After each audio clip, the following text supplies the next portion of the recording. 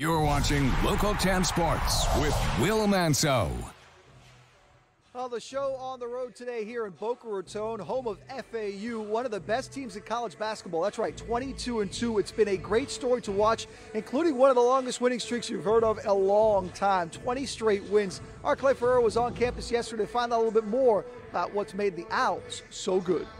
My first day on campus, I just remember being excited because I was actually just in college and not a lot of people go to college where I'm from. Growing up in Lauderhill, Michael Forrest knew that the game he loved could also be his key to a better life. A lot of my friends didn't go to college, they just started working just to support their family. So I knew every day I could just come in and hoop and just play basketball. His attitude and of course his game made Michael the first recruiting target for Dusty May when he took over as Owls head coach in March of 2018. He was actually my first phone call after I finished my press conference. And so I called him and asked him if he wanted to come over and check things out, and he said, I don't know, maybe. And so I was a little bit discouraged, but we stayed with it. I wasn't even focused on it. I was more focused on just playing, hooping with my friends. After that, he had called me another day, and that's when we had a more serious conversation about everything. One men's NCAA tournament banner currently hangs in FAU's arena. Getting back to the big dance and adding one more banner would be the perfect end to Michael's FAU basketball journey. Man, that would be a dream come true.